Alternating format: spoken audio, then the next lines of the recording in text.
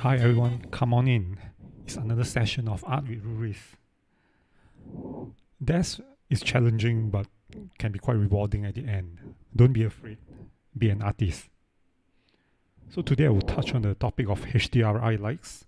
Most of my creation uses it to some extent, but this time we will see if we can exclusively use an HDRI lights on a scene without any more modification and how we can also greatly improve upon it.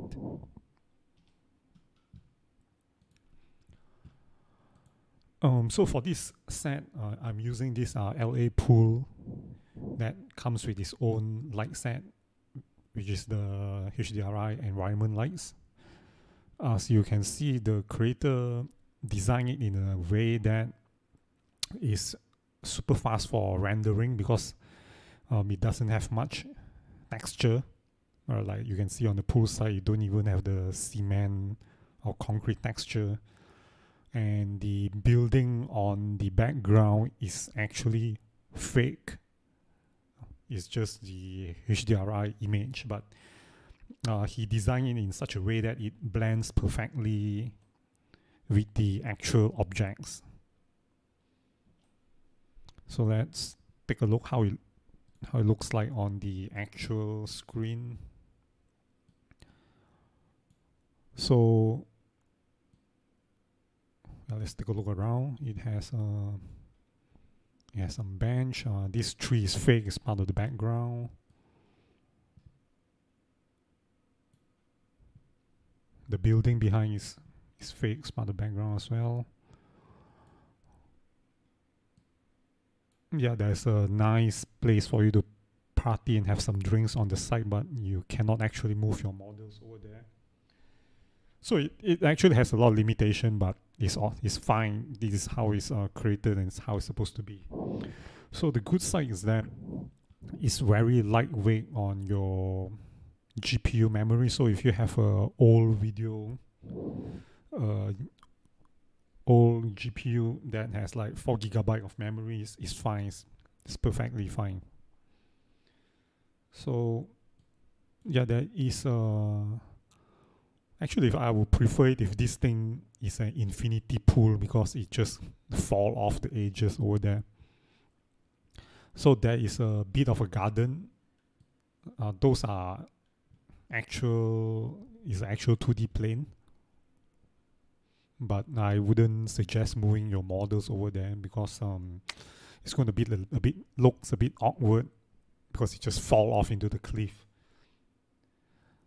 So if you want to have a great shots, I will propose something like this. Okay, with so the camera here use a very narrow depth of field. So the benefit is that as you can see, the edge of the pool, the line is blurred and the fall off looks much more natural, and you can put your character into focus.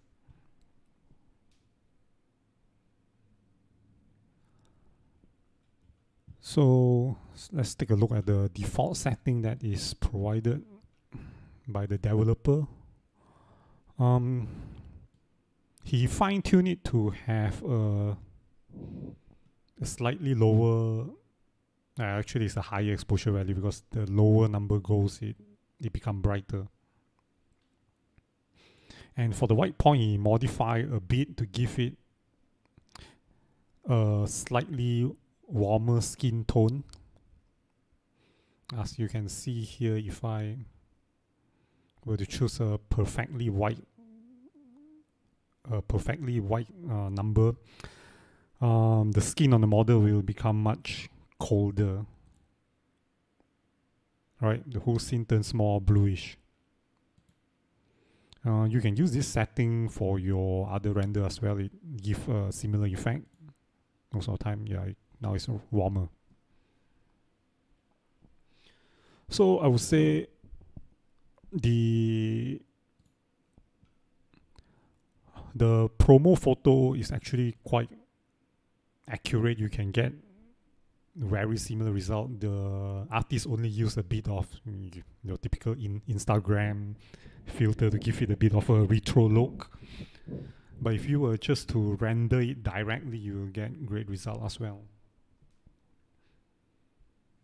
But as usual, I don't just use the base setting. I put in some improvement of my own. So as usual, what I do is I will just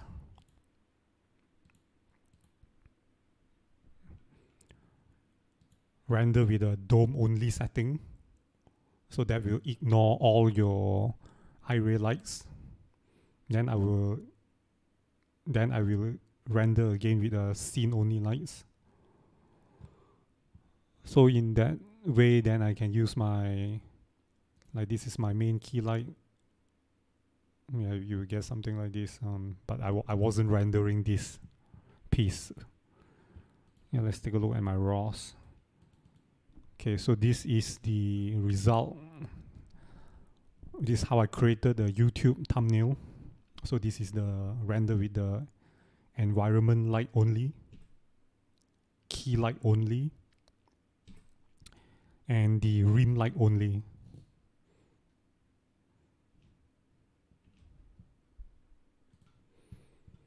So let's take a look at how I come up with the final product.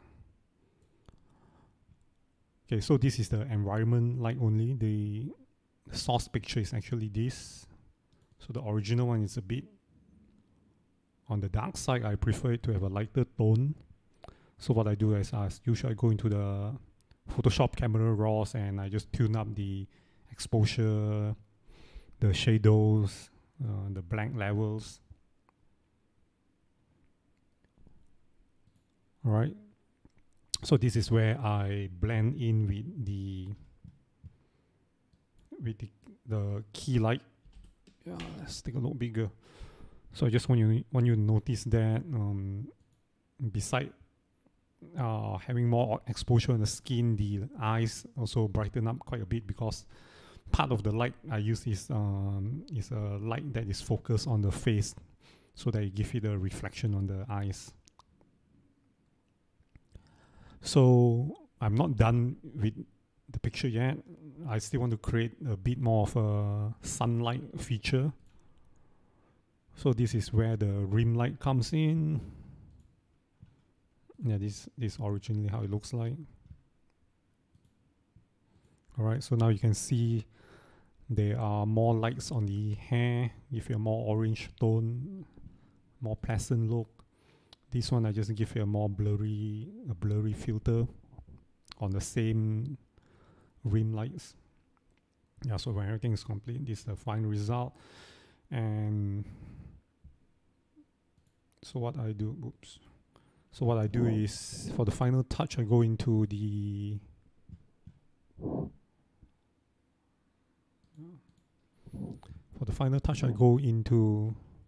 Filter Nick Collection under Color Effects Pro 4.